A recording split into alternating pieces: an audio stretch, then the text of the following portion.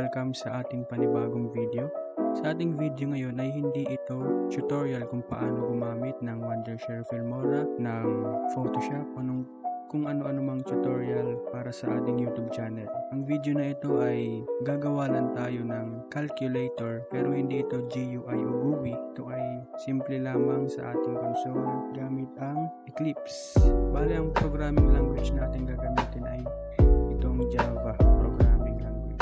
Paalala ko lang guys na itong gagawin natin ay OOP o Object Oriented Programming. Import java.util.scanner. Ngayon gagawa tayo ng maraming method.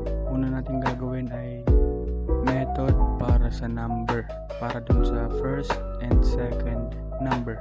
Pero itong method na ito guys ay hindi ito para lang sa first and second number, kasi kung halimbawa gusto mong gumawa ng pangatlong number, pwede mo rin gamitin itong method na ito. Hindi lang siya para sa isang number, hindi lang siya para sa dalawa. Kahit sabihin natin 10 yung gusto mong number na i-input, pwede mong gamitin itong method na ito. Okay, malinaw ba? Malinaw? Kung may katanungan kayo guys, ay comment lang kayo dyan sa baba, para kapag may next video tayo tungkol dito ay masasagot ko yung tanong ninyo. Okay.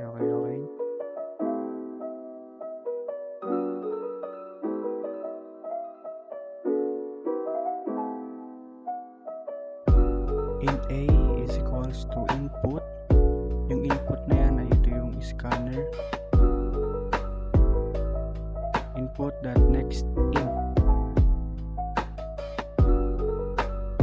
Tapos guys, lagi nyo tatandaan na kailangan nating maglagay ng return, kasi yan ay int, hindi siya void. Mamaya makikita ninyo yung method na hindi natin gagamitan o lalagyan ng return. Ito yung main method natin. Ang main method dapat ay isa lang, hindi siya maraming method. Hindi ako masyadong magsasalita guys ha. Sundan nyo na lang siguro yung video kung paano ko ginagawa itong calculator na ito.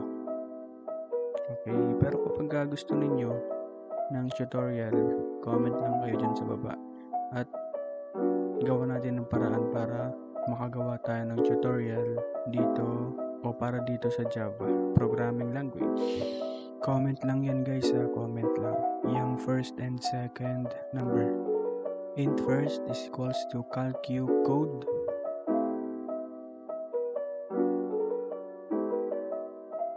dot number. Yung number na yan guys, yun yung method na ginawa natin. Okay ba? Malinaw. Ngayon gagawa naman tayo para sa second number. Copy lang natin.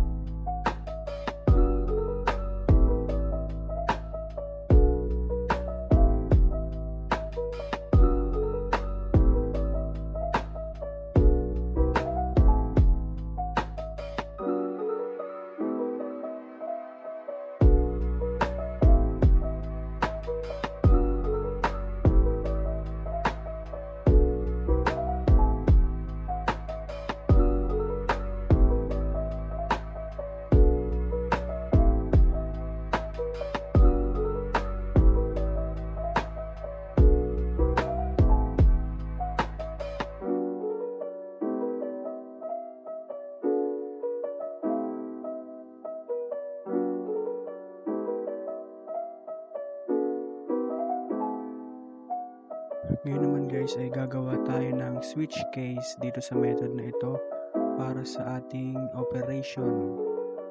Yung operation na yan ay yun yung plus, minus, times, at yung divide. Itong result naman na ito ay equals siya sa first plus second, o kaya naman first minus second, first times second number, at ang first divide the second number. Okay, malinaw ba guys? Sundan nyo lang yung video. Kung gagawa kayo ng sarili ninyong calculator, kung ako sa inyo ay hindi nyo ito kokopyahin. Iintindihin nyo lang itong ginagawa ko. Tapos kapag naintindihan nyo na, ay pwede na kayong gumawa ng inyong sariling calculator. Kasi kapag kinopya nyo lang guys, ay siguro hindi kayo matututo agad. Gawa lang tayo ng comment para sa addition, subtraction, multiplication, at sa division. Itong comment na ito guys ay makakatulong rin sa inyo para mas mabilis ninyong hanapin kung asan ba yung code para sa first plus second number or first minus second number. Yun lang guys, makakatulong siya para doon.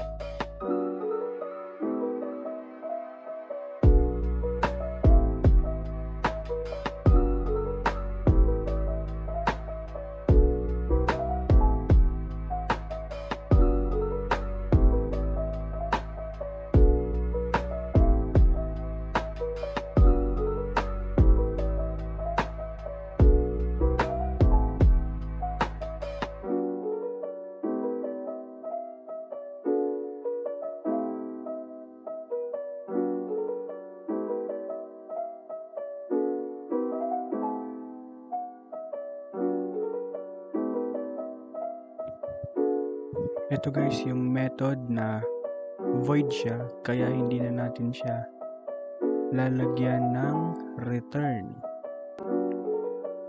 Kung napapansin ninyo kanina, yung ibang method ay nilagyan natin ng return kasi hindi siya void. Itong method kasi na ito ay void siya, ayan nakalagay.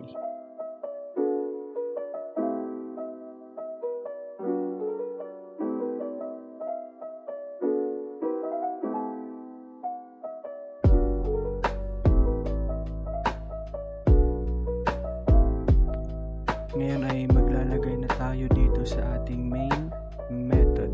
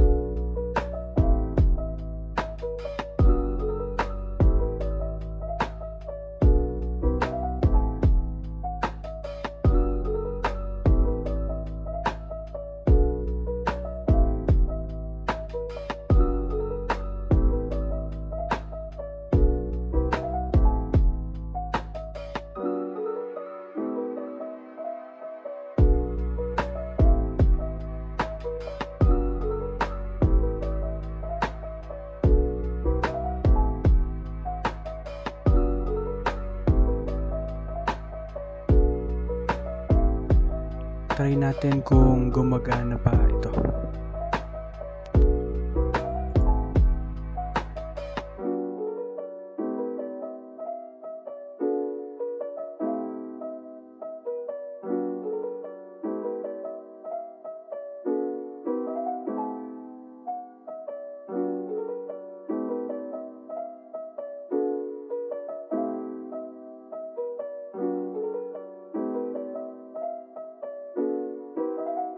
Ay, ba't ganun yung result? Baka check natin guys kung hindi natin nabago yung nandun sa isang method. Siguro puro plus lang. Kaya puro plus nga guys yung nailagay ko. Sorry akin. Magawin lang natin siya lahat.